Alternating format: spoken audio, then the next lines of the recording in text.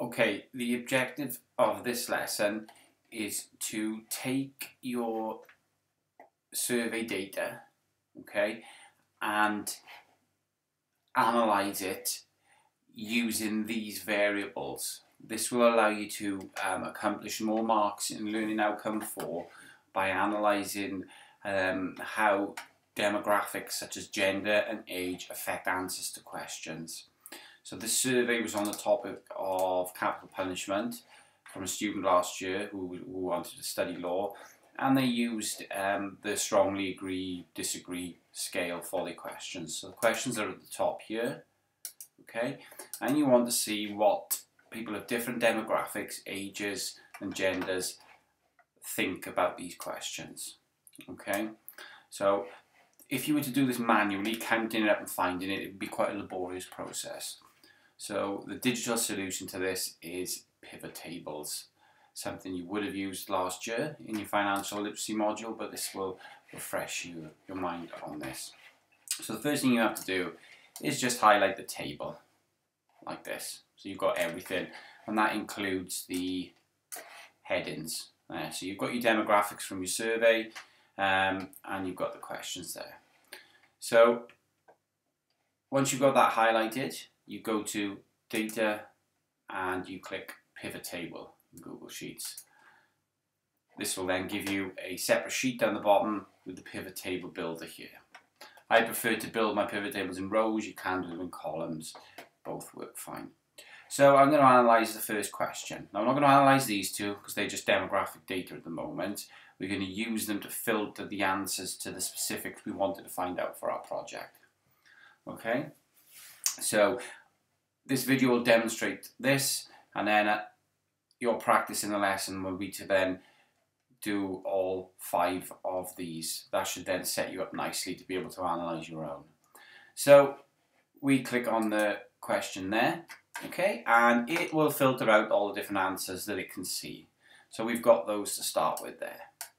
And then once we go into values here, we just add the same question, and it will work out immediately that 10 people said there's 33, 331 from the 77 answers that we achieved in our survey. So that's found that quite neatly. The next thing to do then is just to highlight the answers. Notice I haven't picked up the column headings there. Just highlight up the answers to start with and copy them. Okay, Control C on the Chromebooks if we're using those, and then Control V there. And then next we want to go to type at the top there. That's all the answers there. Okay, so we've just copied that out. That'll stay static now because we're going to alter the answers in the pivot table. So when you click back in the pivot table, notice the editor opens up over here for you. Okay, we're going to filter this now. Okay, so we'll look at gender first. Okay, I'm going to click Add, and we're going to go to what is your gender. Now at the moment it says showing all items. So if we go in there, it knows that gender's got 2 different subgroups, male and female. So if I click the first one, so this is the answers for females, watch over in the left hand corner, it filters it down into those there. Okay, so what I'm going to do is over here I'm going to write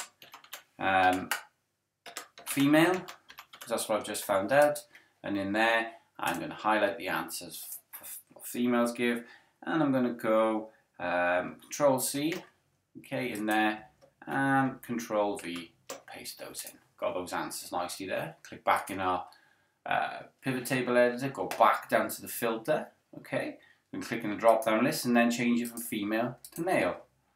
And now we've got an answer for male. So I'm going to hold that down, and I'm going to Control C, Control V in there, and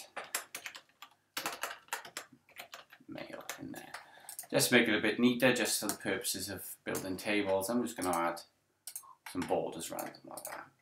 Now what we want to do really is use percentages. Okay, so if you remember, we need to know what our totals are to work out percentages of these because it's easier to compare percentages when you do that. Okay, so down here, okay, we're going to add up those columns there. So underneath the bottom there, click on sum, and we'll add those up there. Push enter, we've got them. Done a lot of this. If we fill across from the bottom right hand corner, should be used to doing this sort of stuff now.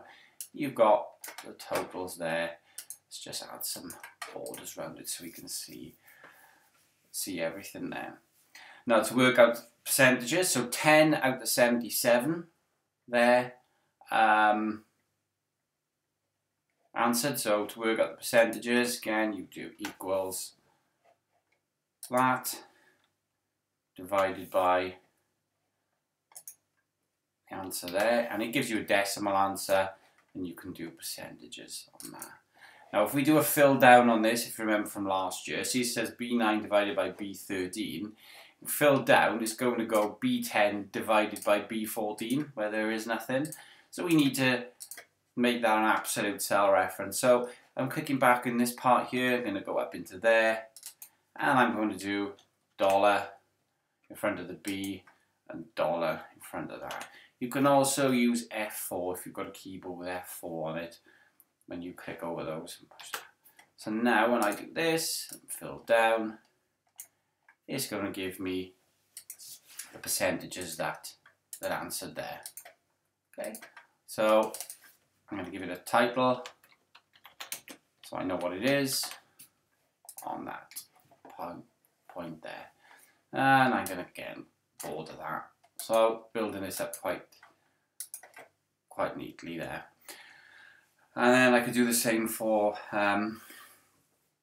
female percentages. So if you go in here, I'm going to say equals that divided by that. I'm going to push F4 on the keyboard. Notice C13 on there. If you haven't got the function key, it's different keyboards you're using, you just have to type the dollars in before them. And again, up here, just pop that to a percentage, fill down.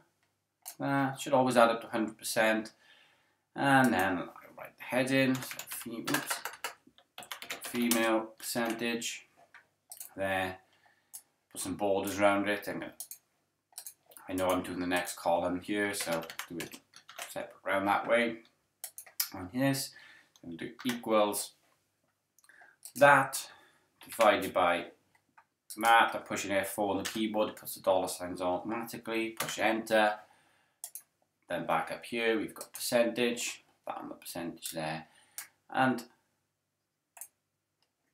drag that down there. So we've now, based on one pivot table here, we've analysed this answer with by gender. So if you wanted to do it by age, again, you could go back in here. We can remove that filter there. There we are, it's all back to the 77. If we wanted to do it by age, you could go add, what is your age? And we've now we can clear, and the 18 to 30s think that. We can copy and paste them down into there. Okay, so obviously none strongly agree, so that would be a 0. So you'd have to type that one in. And we can build them up bit by bit, working out the percentages. Looks like we've got a bit of a bias in the age that's answered here. Most people are 31 to 50 that are answered on that. We've got here 51 to 65 and so on. Okay, so that's how you would do that. This kind of analysis will allow you to gain, it's a higher level order skill to analyse by demographics, to look for patterns in your data to see if age or gender influences. You may have asked different questions such as economic input into the household, such as how much people earn. You could have asked things like ethnicity, that sort of stuff. Okay, that's how statisticians would look at different demographics to do that. The next video will show you how to turn this into appropriate graphs and charts to gain you the highest amount of marks.